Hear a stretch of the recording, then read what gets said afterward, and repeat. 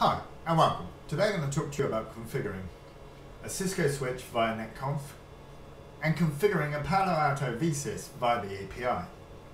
To do this, we're going to take a set of design requirements outlined in the spreadsheet, and on the Cisco switch we're going to create 4 VLANs: 40, 41, 10 and 11. Then we're going to configure the interfaces 3 and 4 and 10 and 11. Port channel 14 will include interfaces 3 and 4 and VLANs 40 and 41 in mode trunk. Interfaces 10 and 11 will be in port channel 15 and they will trunk VLANs 10 and 11. Then we're going to go on and we're going to configure the Palo Alto vsys. We're going to configure 2 interfaces. Interfaces 1.3 with 2 sub-interfaces of 40 and 41, and Ethernet 1.1 with sub-interfaces 10 and 11. We're going to assign an IP address to those interfaces. We're going to add a comment. We're going to create the security zone.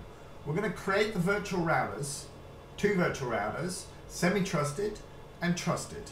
We're going to add the next hop, either being an IP address or a virtual router.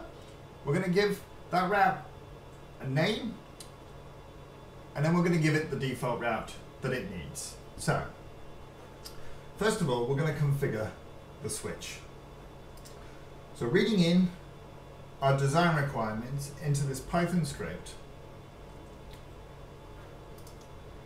we will go ahead and we will create our required design. As you can see, VLANs 10 and 11, 40 and 41 do not exist on the switch. And interface 3 and 4, 10 and 11 have not been configured. And port channels 14 and 15 do not exist.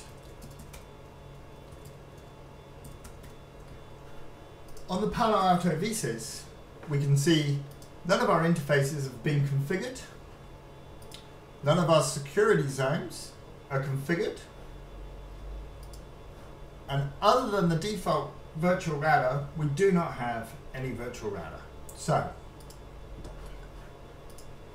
by running our Python script, we will now go ahead and we will create the VLANs, we will create the port channels, we will configure the interfaces, and then we will move on and configure the Palo Alto vsys.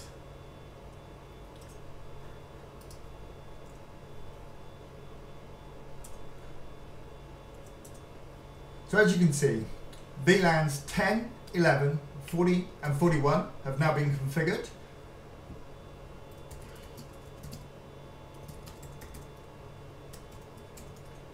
The interfaces have been configured and are added to the port channel, and the VLANs have been added to the interfaces.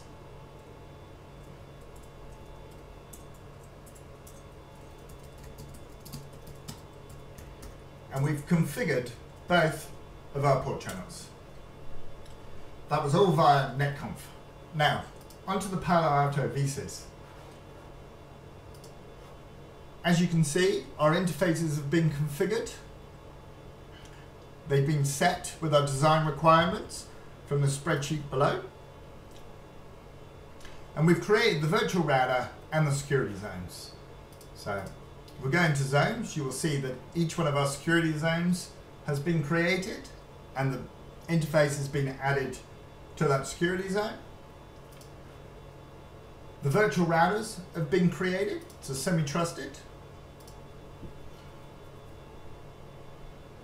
has been created, and we've added our 2 static routes into the virtual router, and we've also added the interfaces.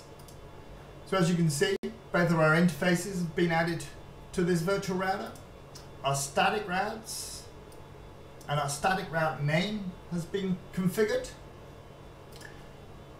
And our next hop here is an IP address for semi-trusted.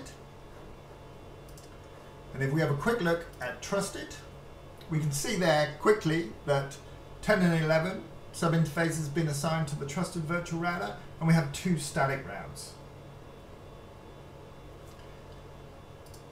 And again, we have our name that we defined in our design requirements. We have a destination, and we can see here that it's the next type of virtual router.